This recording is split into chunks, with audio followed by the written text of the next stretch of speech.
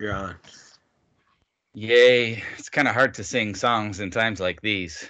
Oh, that's a sad fucking song, isn't songs it? are songs Oh are my so god. powerful. Wah, Wah, wah, wah. Well, we've missed a few others. I haven't sung a song for every single episode. That's true, but we've never talked about that you're not singing a song That's while it's not yeah. happening. But that's okay because, in a way, what you do is a piece at the beginning, a spontaneous piece, and you just did one. Yeah, It was well, there you go. heartfelt. It was poetic. Thanks for You letting me know. get the first word. Um, Yeah. yeah, man, it is. It's I think it's gotten there were 800 deaths in New York today Damn. And I think or yesterday. what? How many in the country? Like I want to well say over 1,000. I know that much. For in the historical country, yeah, context, today. Yeah. it's so bizarre to me that that is not surprising. No. Like in think at some point in 20, 30 years or something, somebody finds just this episode, and we start by like Probably. nonchalantly mentioning that 800 people died in New York today with no context of why, and all three of us are just like, oh, bummer, but yeah. Right. Like, how fucked up is that as a moment in time in 2020 that is kind of like not news? Right. You're right. Well, and to that end, just for analysis of the psychological impact of some of this stuff, for just the sake of exercise, it's like if I don't want to compare it to something like D-Day, right? Because it's not like that, but there are certain things that a human being doesn't normally have to think, and basically as far as I know, any modern times and well before, like usually you don't think it's like a 50-50 chance that I'm going to die of this thing that's happening, like around the world. Like, and the reason I'm just saying D-Day is like getting off those landing craft and onto the beach. It's like, Jesus Christ, you had to be like, fuck, you know, be a miracle if I survive this shit.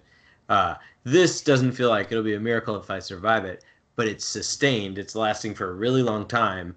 If you fuck up just a little bit, you or your loved ones might end up having a horrible death, and every human has to like come to terms with the fact that it could be nothing to us, or we could shrivel up and die within a few weeks, and that could be triggered already or later, and that's just on everybody's dome. Like, nobody. Do I already have it? Is on everybody's mind all the time. And also, just even if I don't have it, will I not get it? Like, it's just a type of mortality, or like, I don't know what to call that. Yeah, we're all going to get it. It's morbidity. Yeah. Yeah. Like inevitability to the morbidness of, and I think a lot of people are having to deal with mortality in a way that's a little more confrontive right now. And I kind of think that lends its space for speaking of spirituality a little more, and talking to, I think, a lot of the people that are now going to be interacting with the idea of their own mortality or the mortality of people that they care about are people that, if have a lot of people have moved away from organized religion in the last half a century. And so those people won't have that more typical standardized sort of resource to fall back on as far as a faith-based answer to mortality. And but I think it's like, it's so defining what the fact that life ends. It makes humans what we are.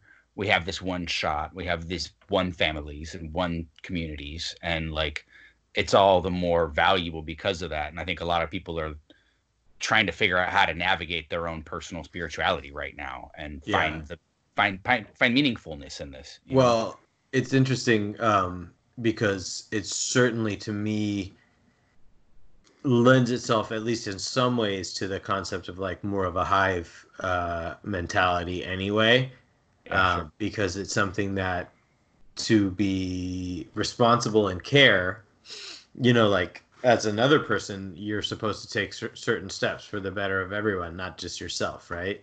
Yeah. And everyone's being asked to do that basically around the world, and then they're showing, hey, there's benefits to that. So I could see how, in the void of spirituality or religion, people could be seeing in real time certain things that are working and being open to lifestyles or schools of thought based around that stuff, and that's why I'm saying like the hive thing is like, okay, what can we accomplish together? How do we grapple with the fact that any one of us might go at any time, but we're trying to all survive?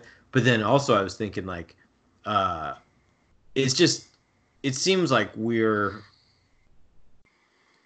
an organism like many others, and we don't want to die, and we want to do, like a lot of those principles aren't human exclusive. A lot of animals and whatever are like that. But I think to an extent we struggle with like the idea of our own individuality within it, and how like, well, it can't make sense that we're just one, the equivalent of a cell or a star in the universe. We're just like insignificant, people say, the term insignificant, like the mortality of it all, and or like the fleetingness of life and all that. It's hard for people to think, oh well, I was just like a cell in a greater body of something else, for example, Yeah. but maybe that's just all we are, and then every creature, every being is designed to make a reality for itself out of its existence that works, that makes sense, and all this is basically the biomatrix. I don't know. Yeah. Yeah. Yeah. Well, there's no question that we inform ourselves with our own delusions, left and right. So you're right in that. Um, Man, yeah, there's so many factors that kind of go into that. Interestingly, I like the idea that what you're talking about, like the hive. I like that, and I think that there can be even some ways to create solace in a new digital age with that in mind.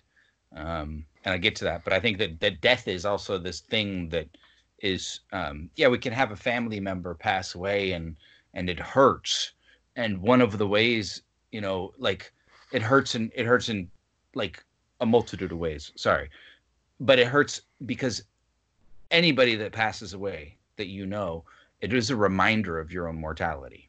Mm-hmm. And you're going to lose that person now, and you will be lost to others in the future.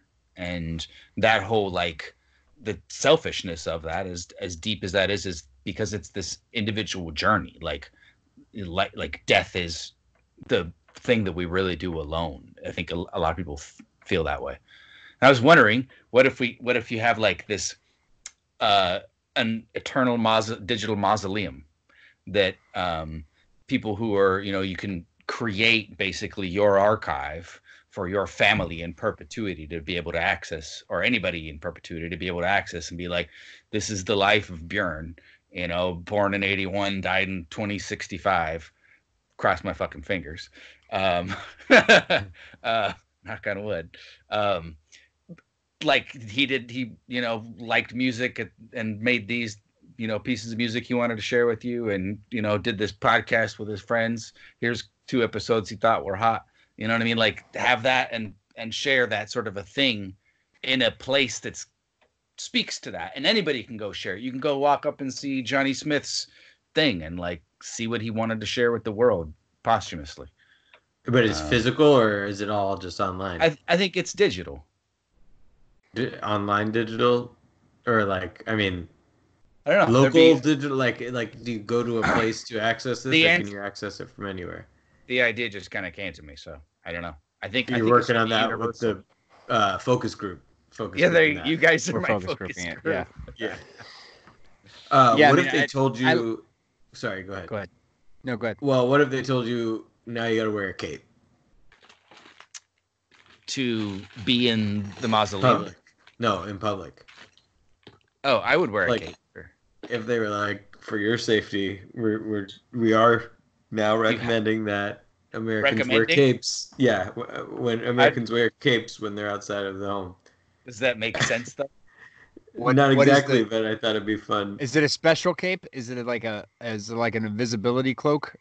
No, Like, just we like found bulletproof? the virus is averse to capes The in general. virus is allergic to Any capes. cape doesn't have to be. If you can get a proper cape, it'd be great. But if you can Yeah. just put a towel around your neck, that'd work too. So the Better than spectrum is like Dracula to super. to child with a blankie over her shoulder. Yeah, got it. Yeah, Got it. I I'm like just that. saying that would be an If it interesting actually I world to think we live in. should effect try on the it just in virus, case. I'm I with think you.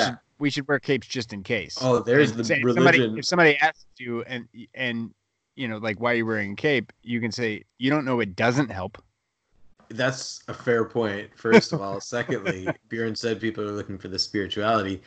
So we could probably start like a cult/religion thing with capes and masks, and it would be all about avoiding like microbes and whatnot. I was gonna Um, say like capist doesn't have a good ring to it. what doesn't? Capist, Capist. Uh, for the capists, the capist we'll clan. we'll focus group that one too. Yeah. That sounds like something Hire Joe hire Biden some would stuff. do. Yeah. I like speaking of religion. Where my mind went was, what if the new like evolution of religion is the religion of isolation?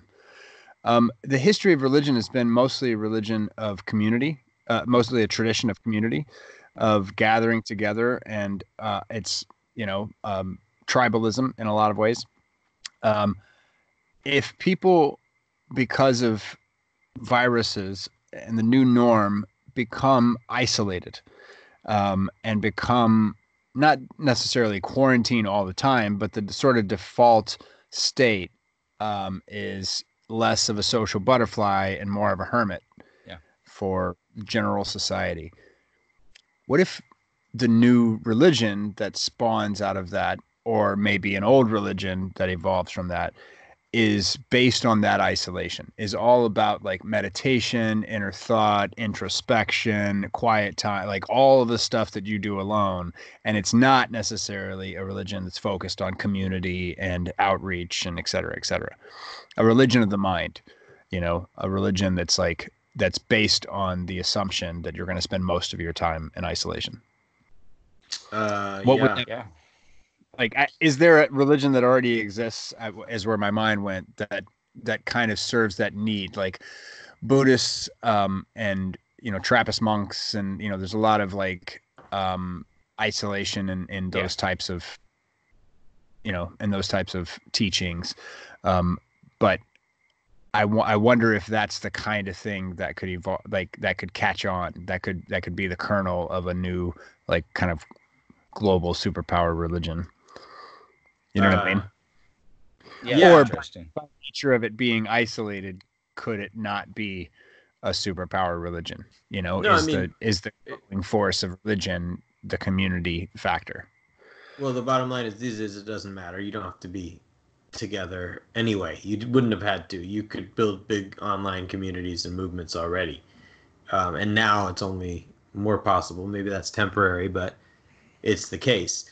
So I feel pretty confident you could easily create something, or someone could create something based around people's isolation in particular now. You know what I mean?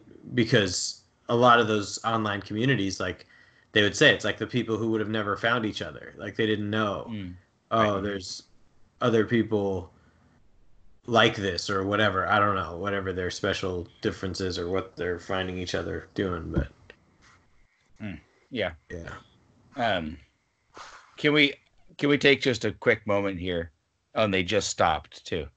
But you can hear the frogs coming through on Meshach's end. Oh yeah, I heard. Yeah, that. I've got the window a little open, and they're from the. They're still. They keep cutting in and out. I love how uniform. One of the things I love about frogs is the hive functionality of their calling. A group of, it seems like 1,000 of them or whatever will be in a pond. and all of a sudden, Doug is like, stop, and everybody just fucking stops on the phone. I know, right? Dime. And then Ian will be like, start, and everybody's like right back fucking doing it like hard. You know what I mean? But I know it's like Wayne and Garth, like car, game on. Yeah. And anyways, it's I think the isolation. We've already moved into a society that's promoted isolation in a lot of ways. I mean, the way that we geographically design our urban areas tends to lend to people being able to self-isolate and choosing to do so often. They interact in other digital media often, but some people are. I think in some ways our society has just really transformed over the last few decades about how we view community. And it doesn't have to be the people who hang out and have church, coffee together on Sundays. That's not community for a lot of people. So I think you're hitting it right on the head, but I think people still want like the sense of belonging and being a part of something. I think is still really important to people. I think you'd see with that version of spirituality, like everybody kind of being on their own, like a lot of brand new like archangels created symbology of like brand new geometric relationships to sound. People would get into cymatics. That's the shit that I'm like. I think tone, shape, color, all of that has this like connectivity, and that's the real like building block glue of the universe. Has this like, it's this other state that's kind of beyond the way that we think of our three dimensions forming, but sound and shape are big governors of form. And I think to me, that's what, like, boiling it down to elemental science, it looks a lot like when you change the, frequency in a kinetic experience and change the way that the sand sits on the plate. That's like God shit. You know what I mean? It's the stuff that makes me think of. You know what that made me think about? What if this new whatever religion was basically the culmination of the concept of science being either in competition with or exclusive to religion, and so because a lot of people are going to go, shit, man, scientists be saying viruses could get us, and then they got us. Scientists said that the global climate was going to be changing, and everyone didn't believe them. All of us were like, oh no, scientists, whatever. But then, I feel like a lot of people are ready to see scientists as like a type of prophets, and you could probably use that. We got to go back to our genius trading cards idea, man. Genius trading cards. We need to make heroes out of scientists. Does someone have breaking news? Meshach's always got breaking news. I know, my phone, it's so ridiculous, man. Okay, I'm going to mute my phone. But it's, if you know the ESPN breaking news sound, that ba-da-dat, it's ESPN. So it's really fucking earth-shakingly important. It's very, very important. Yeah. But let me tell you who you need to get onto this new age spirituality to support scientists and like a scientific spirituality. Cardi B. Scientists. She is such a cool, great person. Like, I just love everything that like she says. Yeah, it's pretty great. So I feel like if she was your fucking main like promoter, like you also were trying to get her to be the vice president. Yeah, a couple weeks ago on this show. Hella promoting Cardi B for everything. Yeah. Cardi well, B I feel you though, and I appreciate your appreciation for her. Yeah. And I think she could be an asset to the whole thing. No question. Speaking of vice presidents, Bernie. Oh, Sanders is out today. Yeah, did you hear about that? Like, yeah, it feels like there were tears in this home. It's rough. Like I honestly I didn't think about it. I actually got in the truck, Bjorn, and I was going to get some gas and turned on the radio, and NPR announced it. And like I had a moment of just like sitting at the end of the driveway and like caught myself just sitting there. I don't know how long. I'm just like, what? Wait, what? So that's okay. So, like, in the middle of this, we have to vote for Joe Biden. Well, that's the like. Don't gotta do shit, do I? Well, otherwise, one sexual assaulter versus another. Well, that's right. my choice. I don't know if it's that simple. I mean, one guy who will literally get millions of people killed by his own arrogance and stupidity versus one who probably won't get. I mean, it's kind of almost down to that. The way I see Joe Biden at this point, if Joe Biden got elected in the middle of this pandemic, he would be a sacrificial lamb for the greater good. He would be 4 years, if that, and he'd be replaced. Fine. But that's 4 years that we would not have Trump. Period. Yeah, well, he's really fucked this up, Trump. That's the thing. Like this situation in America is like fathoms worse than it would be without that type of stupidity and arrogance, you know. And so if he's still there and something else happens, expect this, you know, no matter what he handles, it's going to be botched. So I don't love Joe Biden in any way, but I mean, I don't even think they're on the same scale of type of destruction. Yeah. Trump is destruction. Yeah. He's like asking Earth, nature, God, every being and fate and, you know, luck, tradition to just give every, you know, like, oh, we're so cocky, we're electing this guy and letting him be our president. Like, what do we expect but fucking viruses and all this other shit? Earth is like, I can't handle this. What I was thinking when I paused and like sat in the truck was what was going through Bernie's mind when he made the decision. And I have to imagine that part of it obviously would have been just the math equation, right? The money and votes and etc. But another part would have to be the current situation for the world and for the country and for himself and etc. And his calculus must have included the potential that in the middle of this and the trajectory of the way that the election or the campaign is going, the Democratic Party is facing a split. And the longer that Bernie versus Biden goes into the convention, the more split the Democratic Party is going to be. And in the middle of this, Donald Trump is still president during a global pandemic. And in the same way that Bloomberg backed out in 2016 because he didn't want to split the vote and between Hillary and Trump, I think Bernie must have done the calculus to say the only way that Donald Trump has any chance of getting out of the office now is if I get out of the race and everybody puts all of their force behind any fucking body else but Donald Trump.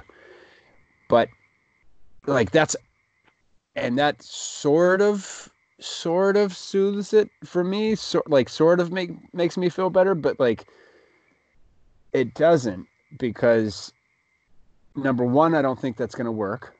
I think Donald Trump is still going to win. And number two, even if it does, to exactly the point that we've all just made pretty clearly emotionally, Joe Biden is a terrible fucking option. And after 2016, after Bernie's entire career, after this fucktard in the White House, and then this campaign during the fucking global pandemic, for Bernie to then just stop without that calculus in mind feels like such a fucking rug being pulled out. You know, it feels like such a floor dropping in the middle. No, everybody's got the. I mean, clearly those are all points that move through his camp and that he spoke to and thought about and considered. I don't think there's any doubt about that. I think that a big factor was the fact that the convention was going to be pushed back again. You know, you're looking at like this August date, even tentatively now, and if there was hope, it was going to be that there was like some rallying cry at a convention. The convention's timeline versus when the actual election would give whoever came out of it alive still that much more time to like create their base and fight for it. But now the convention's back, another month and a half into August.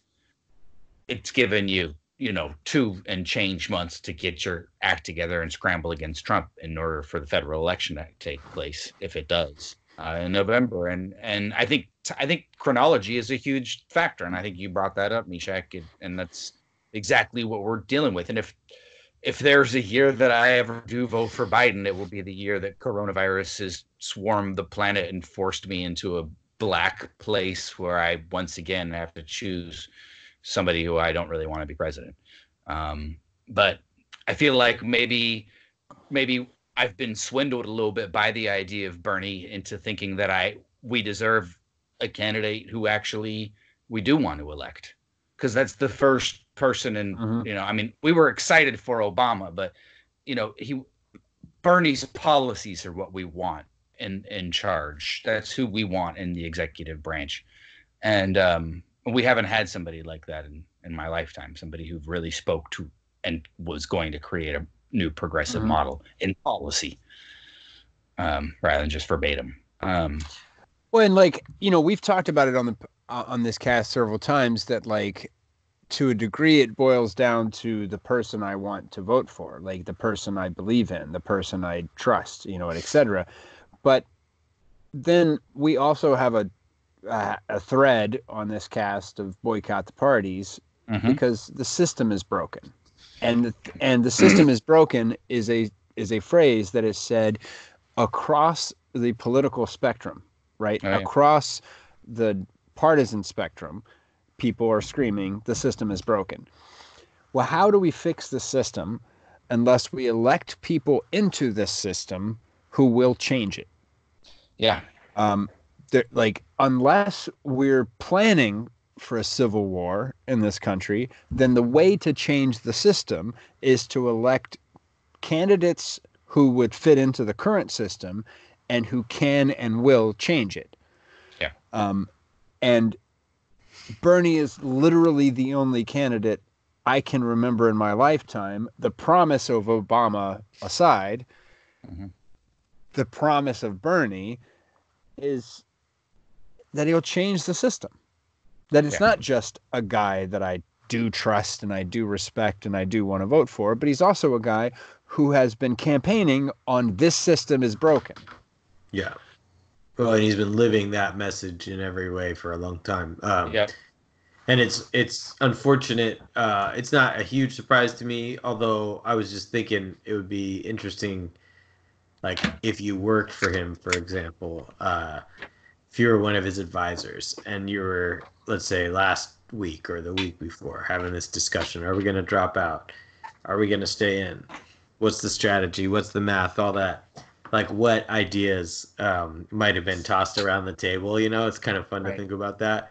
Because I was just trying to think of some. At what point in that conversation did somebody bring up, could we call Bloomberg and have a conversation?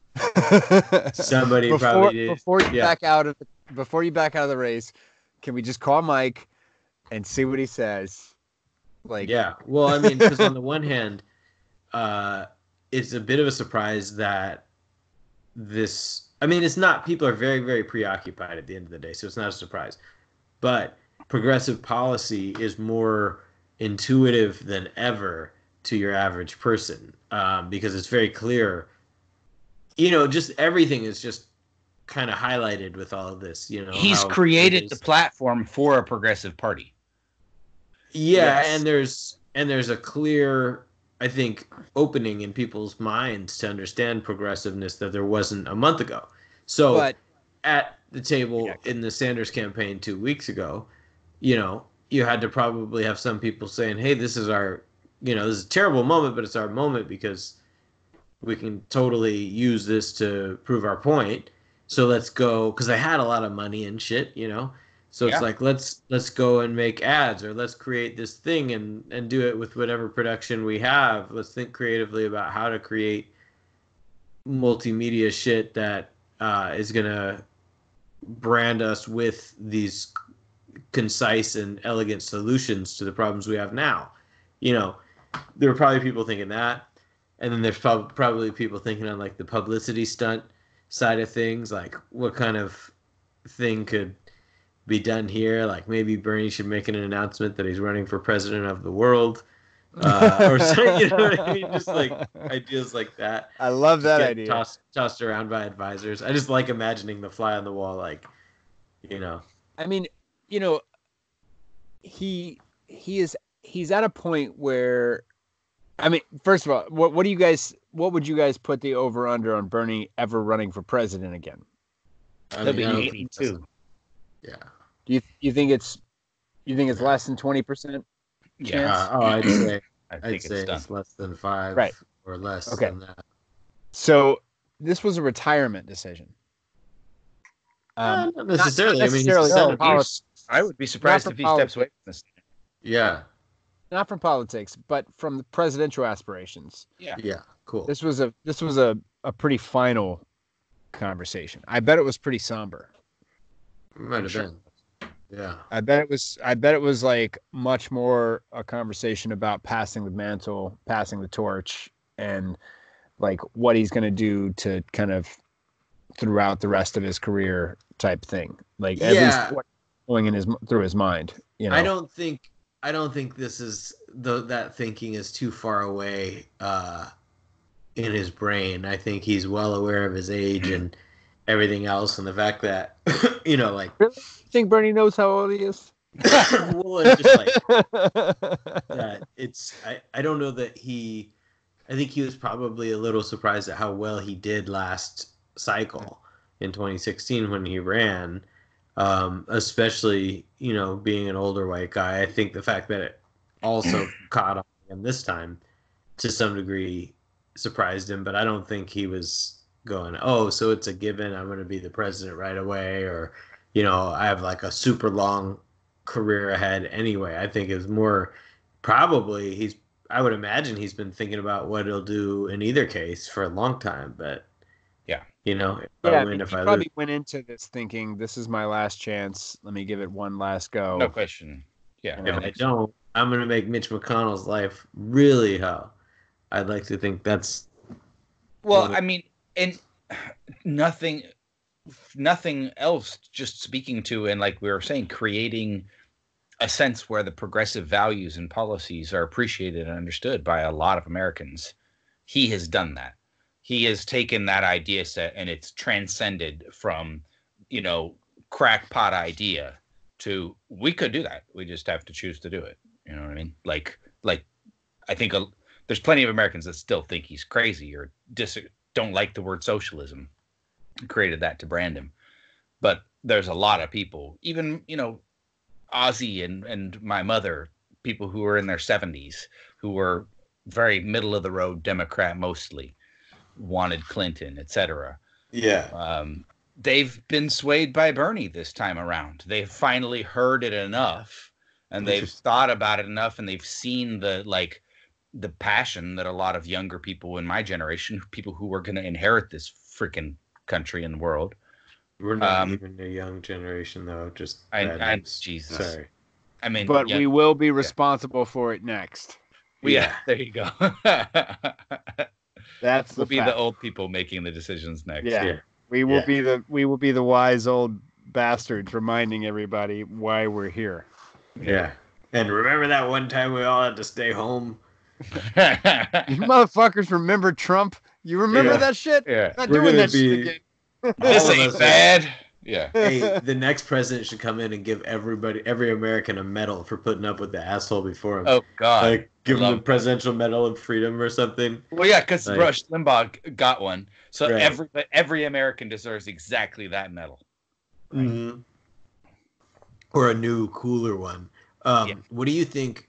Let's just say that the world comes back online. Everything goes back to hunky-dory mode. You know, ideal utopia like it was before. Yeah. What's the equivalent product to toilet paper after that transition? Bidet. No, like Every American needs to have a fucking bidet. This I toilet know, paper bullshit is stupid. but that's associated with the now because when everybody found out they had to stay home, everybody wanted to get toilet paper. When they find out everything's all good, is there any product that either like is it just going to be that toilet paper doesn't sell anymore Uber. and there's just tons of it? It's going to be Uber. I think it's going to be makeup and cars and consume like things to make you look good and feel good. It's going to be that industry. Things to like a brand new outfit to wear out because you're just going to see all your new friends. You're going to get something new. Yeah, and shiny and it's glossy. It's going to be sunshine, go outside time. Question on that though. Is there a timeline on that being likely? So what I mean is if things got great in 2 or 3 months, let's say what you just said happens. But if it took a year and a half, would it be the same, or would people be that by then conditioned to just be like, I cut my own hair, clothes for function? Like, would it transform that quickly? That's actually what I was. That's kind of linked to a question I was thinking about. What we talked about earlier is that all these people staying home and like being in isolation are going to create a bunch of habits around that. They're going to create a bunch, like all their habits and stuff are going to change, and their bad habits come up because they don't have structure and whatever. But then you come out to the real world, and all your habits from isolation are in place now. So you get a bunch of like cave dwelling hermits coming out to the light for the first time, for some time, you know? Yeah. And or people who like all their social interactions are like this. They're all digital. So they're not used to like, you know, silent moments of like not carrying airtime or whatever. Yeah. You know, speaking to your trajectory there, Rob, I think for this football season, because the NFL is going to cause the next spike, right? When they try to have actual games. They're not going to do that. In September and October. Yeah, they are. They won't. And people are going to go, and all of a sudden everybody's going to fucking be infected. And then the country's going to shut down again November, December, fourth quarter. Retail brick and mortars over. Now there's big economic shit coming down. We got the swing all the way into next spring. So if we're looking at reopening everything for next summer 2021, like you're saying, a year and a half. Yeah. Now people don't go for cosmetics and new shoes. Right. They go for guns and fucking seeds and like, like that land. Sort of shit. Like, land. They're trying to people are moving all over the Midwest. There's like 2 million people suddenly moved to North Dakota at once. Moving out of cities, moving out of urban areas. If you can afford it, getting somewhere where you can get some isolation. Detroit becomes like the most populated city in the world, and it's suddenly super walkable and neighborhoody with gardens everywhere. Yeah, Winnebagos and Airstreams. Oh yeah, exactly. I mean, you know, it's hard to deny that those could be convenient in apocalyptic circumstances. Yeah, jeez. let me just send a message to the whole company of Tesla, and to Elon Musk personally, who I know watches this show. He's one of the bigger commenters on Super Chat. I just made that up. We don't have Super Chat. Just build us a power solar briefcase with a built-in battery that's portable. Right? I want a briefcase that I pop open, I plug shit in, the lid is solar, I just set it out there, plug an extension cord to it, and it's running, and it's going to charge a battery, and the whole thing is done. Mr. Tesla people, please just do that at a consumer price. The entire fucking world needs it. Goal Zero has one. It's probably not as good as what a Tesla product would be as far as its efficiency, but you can get Goal Zero has a lot of products like that. Well, that's cool. So they vied for this spot with Tesla, and Meshach brought the contract in for Tesla and told me what he was going to do that little spin about, and I turned around and I was like, I think I can get another 30 out of Goal Zero. All right, yeah. Well, Goal Zero. Thanks for the cash. Are they like a consumer priced product? It's expensive, but it is consumer priced. Yeah. I mean, you'll find a lot of it for sale at outdoor stores and like from Cabela's to REI's, a range from like generator size battery packs all the way down to like tiny foldable solars that you can plug your phone into and shit like that. Yeah. They make some good products. Their solar charger that's like a foldable one I use for camping. So I can charge up my my phone for pictures and shit like that when you're out in the woods. So it's actually quite convenient. When I was smoking my vape pen last summer, I was charging it on the solar power too. And I had this system when I was running around the beach out on the Pacific coast, skipping on stones, smoking my vape pen while it was plugged in on the sunny side of my backpack. Just recharging and skipping around on the stones. It was great. That's pretty good imagery right there. Oh man, that could be the next evolution. That basically, like the Internet of Things, like everything is coming out, with Wi-Fi connectivity. Everything should just have solar rechargeability. Yeah. Fucking everything that uses power should have a solar cell somewhere in it where you just go set it out in the sun and it recharges. Mm-hmm. Just fucking everything. Your laptop, phone, everything. Yeah, I think that would be really handy. I'll tell you that much. So if we're talking, but I think we were going to speak to the idea of people profiteering, I think, on this. Oh, yeah. Illness. And you'd mentioned something about, Rob, about Trump having ties to is it hydrochloroquine or NEEC? Or yeah, I think so. That I'd heard that he had like some investments in the company that makes hydrochloroquine or whatever. And that was the thing he was out there saying like might be the cure and whatever. So it just made me think that, and then I knew the story of Richard Burr, the senator, and we talked about this like before others as well. And Loeffler.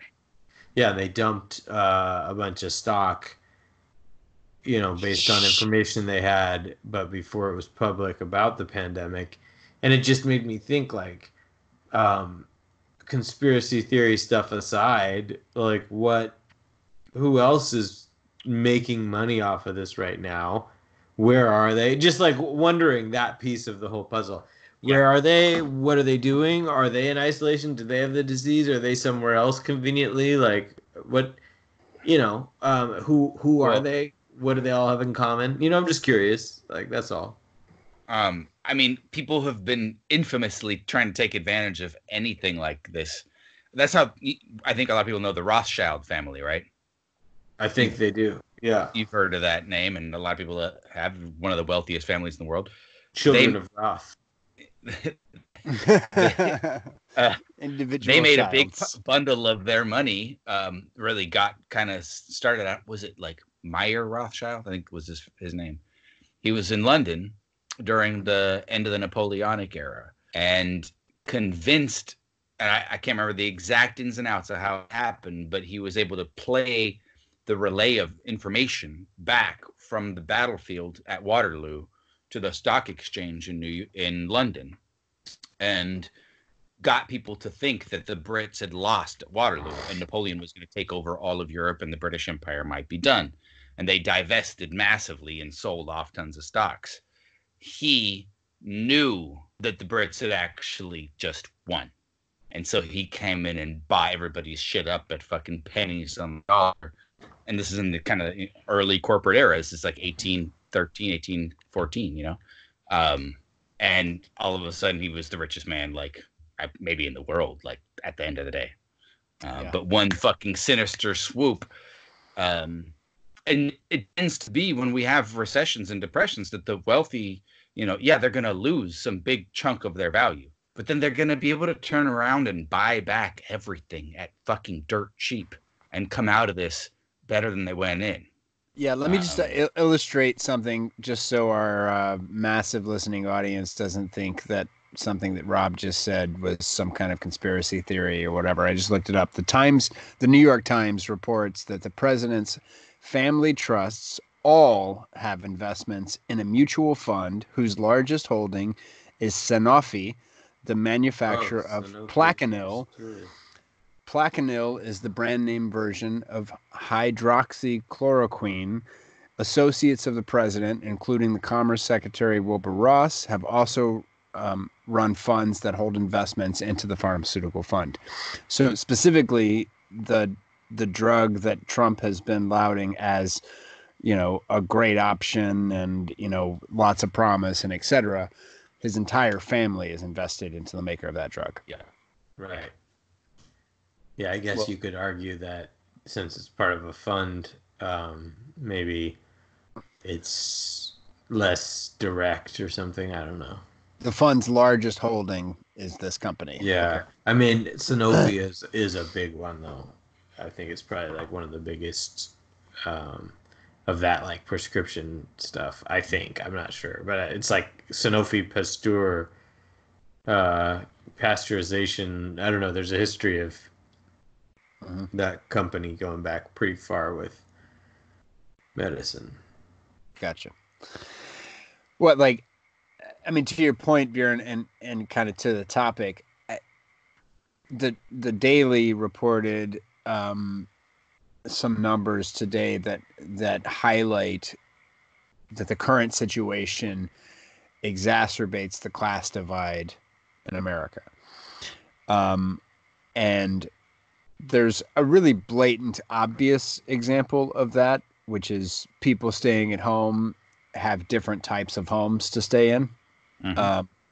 And that's, the simple, like, super transparent one. Like, people broadcast from home and send selfies and whatever. And some people have really fucking enviable quarantine situations, and some people don't. And that's largely based on class. To your point about, Bjorn, about being able to kind of buy up stocks or like to buy low to kind of capitalize on the crisis, that's only available to a class who before the crisis had a surplus, was working with a surplus, right? Anyone below a surplus is looking at this crisis as, holy shit, Absolutely. How long can I last? Absolutely. Right? But the people who aren't looking at this as, how long can I last?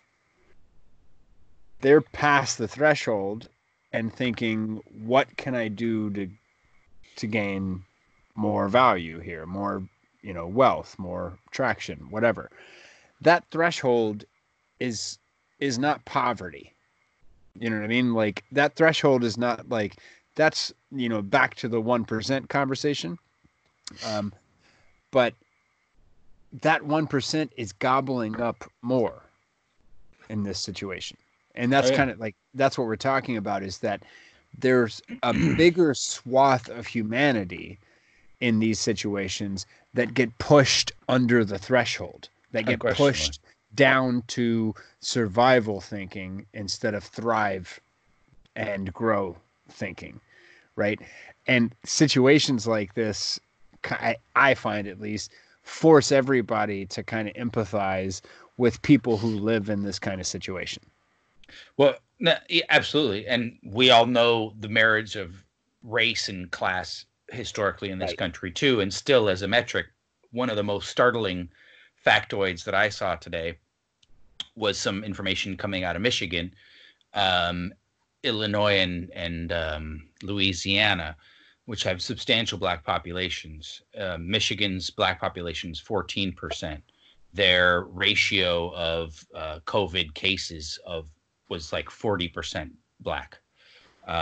And again, in Illinois and Louisiana, populations of about 30% black, and COVID cases were 70% black in the population. So because of the continued marginalization of those communities and the poverty that's present in a lot of those communities, lack of access to good health care, built-in issues related to everything from diabetes to heart conditions and things like that lead people to have pre-existing conditions that then when you add this coronavirus mix in, the most direly affected communities are the one that have been pushed out to the side and held away from access to resources and care, the longest. And like in America, that's the black community.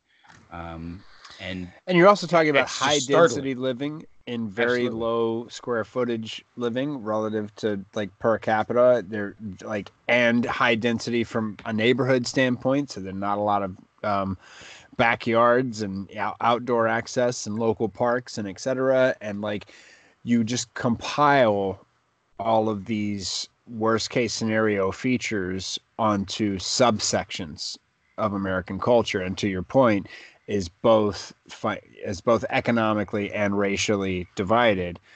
Um, and then you contrast that with, a family of three in a 5-bedroom house, like the type of experience, the day-to-day moment by moment Sure. experience Yeah. of Sure. that is so substantially, exponentially different Totally. than that moment by moment experience in this kind of crisis. And that then to hear like messaging, I was talking to a friend about it the other day, to hear messaging of like everybody's going to get $1,200, and if you file unemployment, right, the broad strokes of the messaging, right, if you file unemployment, whatever you qualify for, we're going to add $600 a week until June 30th. Okay, cool. Everybody just go file your papers, right? We're just going to go get this money. If you're just say a family of like 4 or 5, 3 or 4 kids, a single mom, maybe, one or two of the kids is a teenager, so they could work. One or two of the kids is over 18 maybe, but still living at home, et cetera, et cetera. This is a situation where you could count heads in your house and go, holy shit, I'm about to have a windfall, right? I'm about like, holy shit, if we all file and we all get some money in, we could pay off some debt, we could figure some shit out, we could get some traction out of this. That hope, right? Even if it's kind of far-fetched, that hope keeps those people inside that house in this situation not going crazy, not losing Yeah. their fucking minds and saying, what the fuck do we do now? Oh, yeah. But if you take that story out of the equation and you put 5 people in a For sure. 2-bedroom house in a 2-bedroom apartment in Brooklyn, stacked on top of a whole bunch of other 5 people in 2-bedroom apartments, and you take that story out, and People are on the those streets people in a go, second. Yeah. oh shit, who has some fucking money around here? Because I need it now. I'm taking that shit. Like, to me, that's the biggest difference of the class divide, is the scarcity and desperation mentality, regardless of the race, is how do you react in a moment where you think you're actually on your own? What you have is what you have. Now let's go. There's so fucking many people in this country that would panic if they actually thought that was the situation in the moment. That's why New York took so long to shut things down, and they still haven't shut down subways. They are terrified of that panic. They know that there is a huge enough population that if those people thought that there might be a chance that nobody's actually coming to help us, that we're not going to get our jobs back, that the whole fucking economy is broke and I might not get hired again, now is the time to start. Shit gets very real in a lot of places. There's no question that the money is there to keep civil order more than anything. The trick is that it's, in hindsight, the subjectivity of what we find allowable to exist in our society on a day-to-day basis without a virus as an acceptable level of people who are, suffering and impoverished, when we can clearly turn around and print money. Right. Exactly. That's what I think a lot of other people are gonna, when this shit blows over, they're gonna look back at this and be like, all right, so who do we owe? Like, who does the government? Where did the money? Like, let's see the numbers. How did this actually fucking work out? And then how come we're not all getting UBIs? How come we're not all like? If you could send me a check, why weren't you sending me a check the whole fucking time? Absolutely. Well, And Why I did think you ever let my family starve? more than robbery of other individuals, I think you're going to see people take to the street in those situations. Yeah. I think you're going to see Rob major stores. All the fucking stores that are closed, marches. rob them. Well, not not. no. I don't know. think I don't know if protest. it's. Yeah, I think the effect it has on people so universally makes it, in my opinion, less likely. And I think what you're saying, Bjorn, like that people would go rob each other, but more that they'd go, hey, let's band together and do something about this. Because Yeah. at the end of the day, even if you get his lunch money, somebody else is going to take it from you if it's that kind of chaos. You know what I mean? You're just like, it's if it's totally survival of the fittest, I don't think that's really what people want. If it's I gotta eat and the only way to do it is to steal this loaf of bread, that's fine. But if stealing the loaf of bread and then someone stole it from you and then someone stole it from them was the norm, you probably go, how do we make bread? You know what I mean? Because we Yeah. gotta. Or I I'm don't- killing anybody that touches my fucking bread because I'm done with this cycle. You know? Yeah. I guess I just think if there's enough people who have the same need, they'll figure out how to fill it together rather than just sneak it from one another. But if it's just one or two people, Yeah, I then mean, I guess we're talking about two different things, though.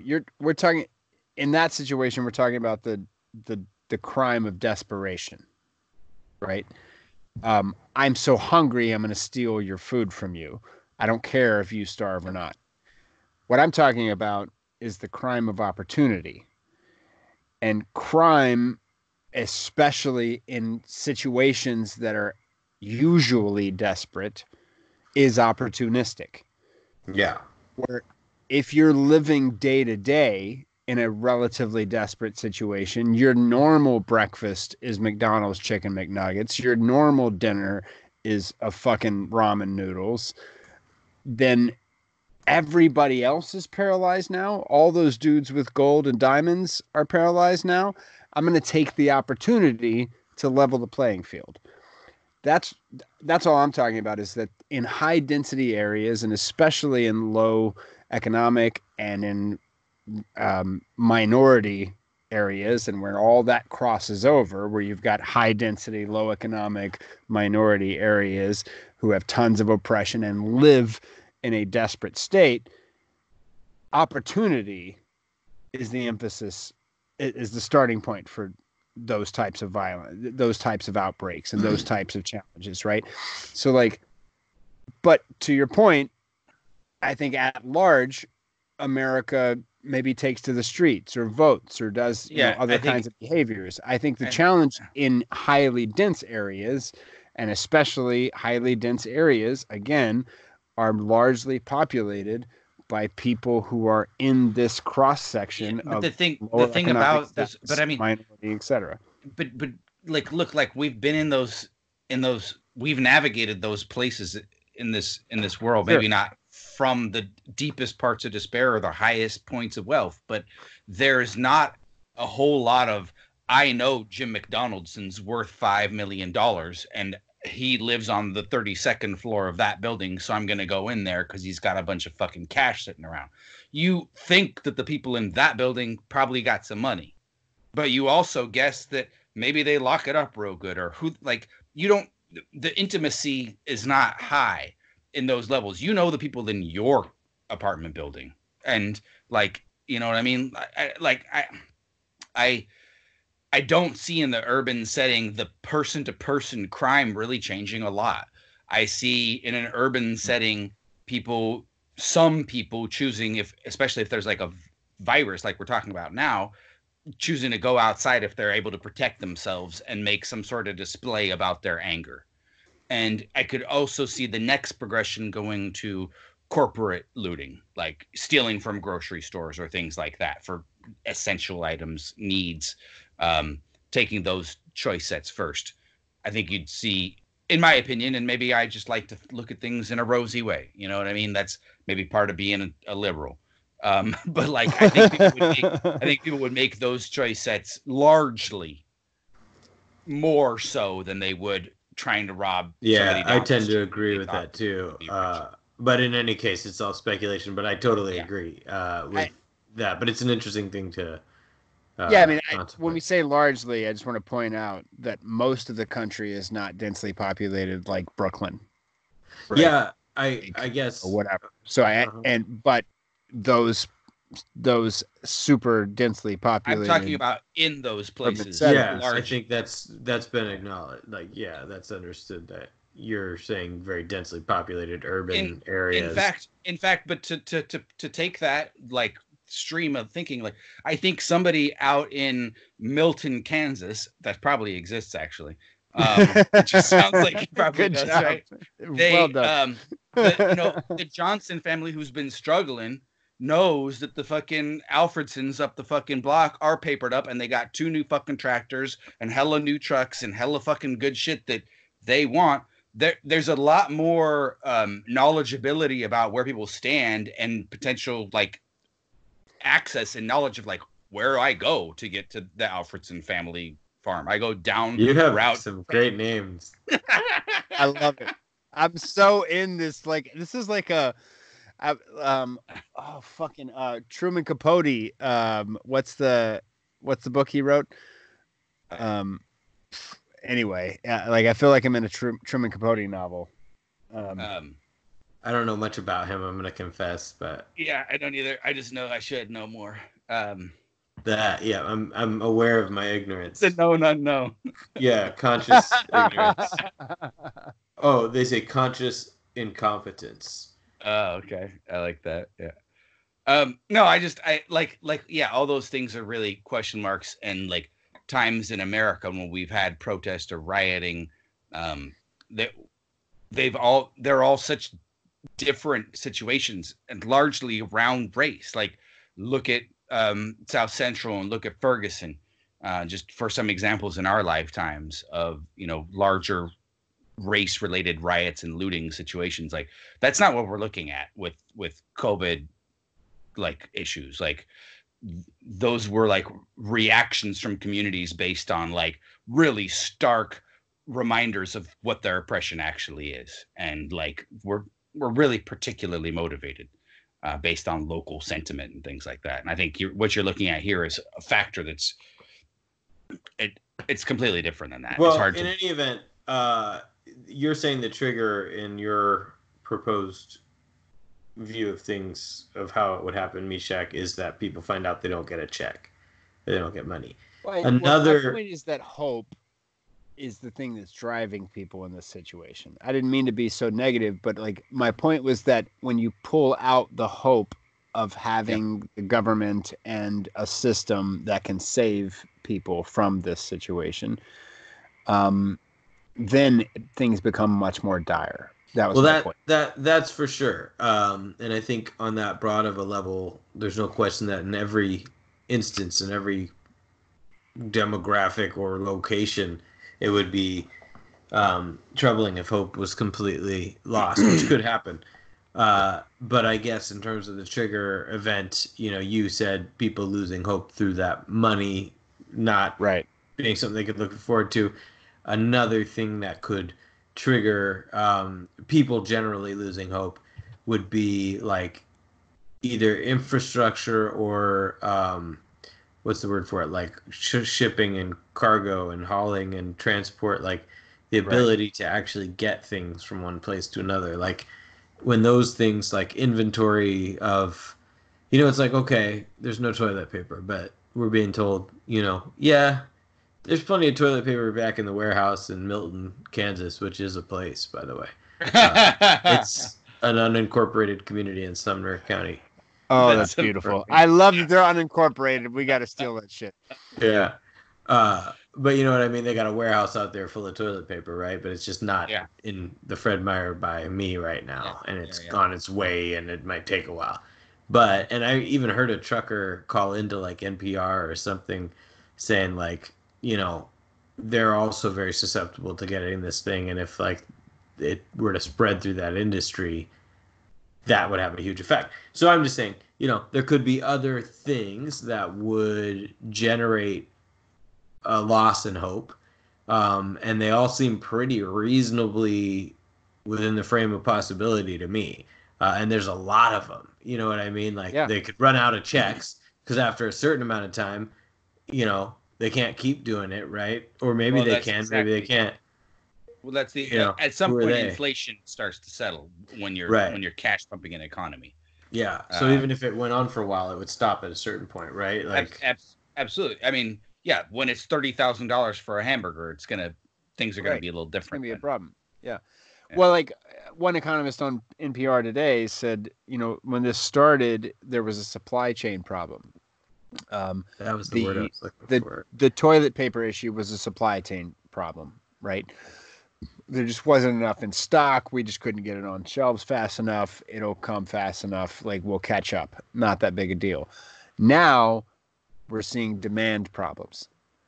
We're seeing the fact that people are staying at home means the demand of certain products and certain services are just not there. They don't need those services because they need new services because now they're at home. They don't need those other products because they're not driving to work or at work or doing whatever else outside of home. They're at home now. So the demand on products has shifted.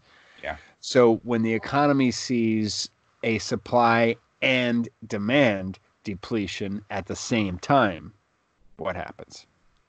Right? Yeah, nobody's making money then. Yeah. That's the problem.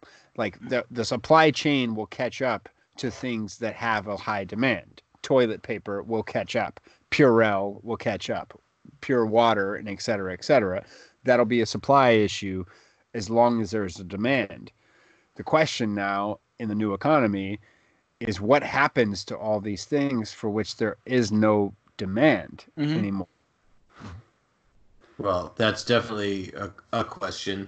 I think there's several. I think the amount of time that things last, there's so many variables, but I don't know, man. It's still sometimes hard for me not to. I feel like a few weeks ago I was just walking. It's like before there was even a total mandate on like staying inside in most places. Like I don't think California had done it yet, but it was, the projections and the modeling was pretty public, and I was well aware of it. We'd probably talked about it, and I just remember walking outside and hearing like birds chirp and not really seeing anyone around, and just being like, man, it's just fucking crazy to think that this could be a situation where everything that's turning off now never turns back on.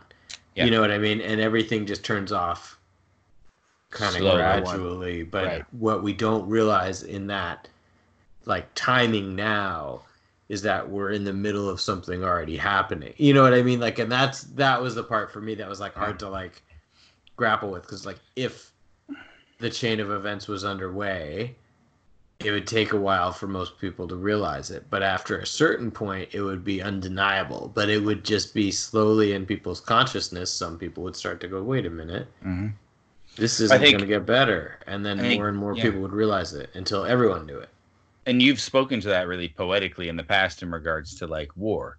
Like, when do we know we've passed X tipping point? And like, as an example, World War I, you know what I mean? When do we know we've gotten there? And like, having those moments, I had one the other day when I went to the grocery store, and I think it was Monday, and everybody was fully masked and gloved, and a lot of guys had the extra spit shield in front, capes all over the fucking place, blankies, and all spit guards at every register, and like you're like, wow, okay, I was here like 5 days ago. And this wasn't the scene, and now, like it was already on alert, and we're like at red fucking alert now, and it was like, like I think everybody's having their moments with that, realizing that just the situation, and whether or not it's a piece of information that you read one day or a conversation you have with a relative one day that they know somebody somebody, we know, Rob and I know somebody who's had it and has a loved one who's still in the hospital in critical condition. And I work with a lady who's in the hospital as well. Yeah. And so it's like, man, that's it's just a really, really uncool scene. And it's and it brings it really close. It's so uncool, man. It's really close home. Guys, cool, bro. I just think chill the fuck out, everybody. and it's everybody's Ferdinand and Sarajevo at what, like, in different moments. Like, this is all that new war, and everybody's having their own realization that they're already in it at whatever point that is, you know. That's like a cool band, Ferdinand and Sarajevo. Yeah, no, well, hopefully it's not like the end of society, I guess, because I'd find it pretty inconvenient for that to happen right now. I'm not planning on it, or I haven't been, but it might be that that's what's going on.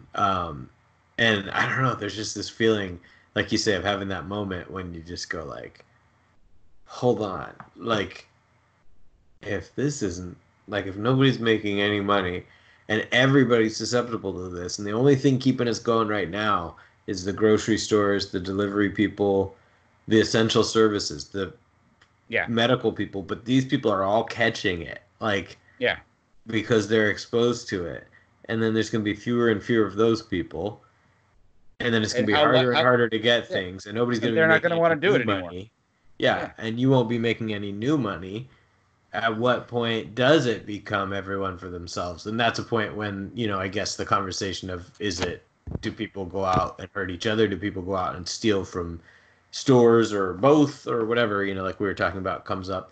But I don't know, man. I'm really trying to just believe that's not the deal, but then Boys in Brown need to have a little strike and say, if you want me on this job out here risking my life, I'm making 6 figures. Yeah, but at a certain point, people are going to want, I mean, shouldn't everyone be able to just get, like, the confidence of appropriate testing taking place and everybody having, like, the appropriate equipment? Why the fuck is that so hard to just be like, in a weird way, everyone needs this money, the $600 and whatever else, but everyone could also take some, like, whatever 95 masks and fucking, like, Purell and toilet paper. Like, what if everybody got a box with hella toilet paper, a bunch of masks, like gloves, Purell, and I'm a solar panel and some batteries. Well, perhaps like a kit, of just this stuff is going to help you. Like, the money is good too, but, and even then, it just begs the question to me, like, if you're going to mobilize and start making hella ventilators, okay, but are those people working in the factory going to die? You know what I mean? Because it does seem that anyone that you leave out in the field is exposed. Like Bjorn and I talked about the other day from an unemployment standpoint, that, and we've talked about Yuval Harari a lot on this podcast, but that Yuval speculates, and Andrew Yang's basic thesis was that automation is replacing human workers faster than humans can find new jobs and create new jobs. We need a solution in advance, because eventually humans are just not going to be needed in large droves in the workforce. So Bjorn and I talked about the other night, what if this is the impetus that drives that the thing that gets humanity out of this situation are a bunch of products that are manufactured by robots who replaced all of those humans in their jobs. And then on the other side of this, we now have a manufacturing capacity in our country to create a huge proportion of our products from automated systems and robots in factories. And now tens of millions of Americans are just no longer needed in the workforce. And the jobs are not going to be recreated somewhere else. What happens now? Excuse me. 3D print your way out of it. Yeah, exactly. Yeah, that's the answer. Well, and so you want to know that? Sorry, go. No. You. Well, this is a bit of a tangent, but I was going to say, I'm willing. Okay. In the United States, 1,901 people died today from COVID, uh, for a total of 14,795 dead. So we're the top in death count now. We've matched and beaten Spain. So that's one thing. In New York, 779 people died today for a total of 6,268 there, and 151,000 reported cases. In the world at large, counting cases, a tenth of them are in New York, even of recovered ones. Right. First of all, that's staggering. Also, if you look at confirmed cases, deceased, recovered, and serious cases, I'm looking at that website that has all the stuff. People are familiar with these things. The fatality rate across the globe is 6%. Based on those numbers. Now, granted, I think what people always say is, since so many people have it who aren't captured in these numbers, it's much lower. But it's interesting to note that in the entire world, it's 6, right? In the USA, it's 4. In Europe, it's 9. In Asia, it's 4. In Africa, it's 5. Latin America, 4. China, 4. Canada, 3.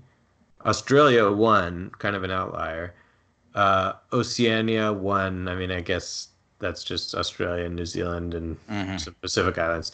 South America, 4. North America, 4. Middle East, 5. So it's almost between 4, 5, and 6% fatality rate in every different place. There's, 1 or 2 outliers, like the 9% in Europe and the 1% in Australia. But across the globe, it's 6. So it's just interesting to think that, there's a lot we don't know about it right now. But one of the things we do know is pretty consistently that's the fatality rate. You know what I mean? Right. Yeah. Yeah. And that's pretty high. Yeah, it's interesting. Eventually we'll have enough data to get a better idea of that percentage across demographics, across age groups, across, different types of diseases or, conditions and et cetera. But right now, I heard today that Wuhan has reopened, and their final count or latest count or whatever was 5% in Wuhan. I believe it's Wuhan. Man, y'all! I had a vendor write me last week on Friday, and he's like, "Hey, with this whole Wuhan flu thing going on, just wanted to know if you wanted to still get some products."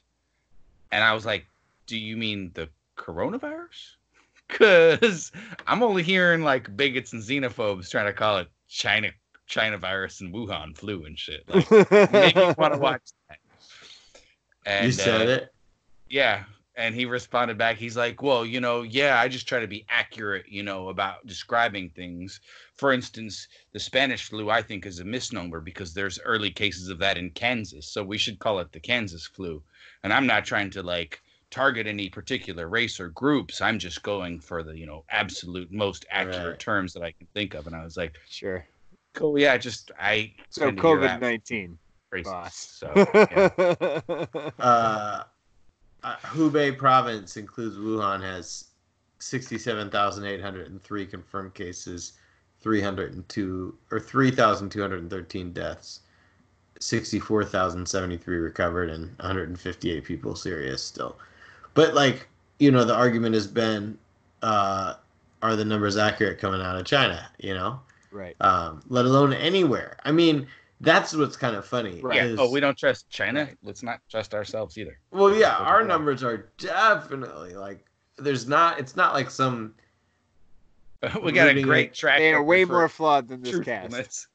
Yeah, but I mean, what's funny is there's not really an argument that they are nobody's trying to say, yeah, we know all the cases. I haven't even heard Trump say something like that.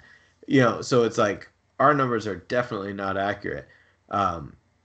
So why then would you think China's would be, perfectly accurate either? Right. Why would anyone's numbers be perfectly accurate? It's all just kind of information that gives you an idea. You know, it's like clues, Yeah. but not Yeah. facts. Or, I mean, facts, but not whole facts.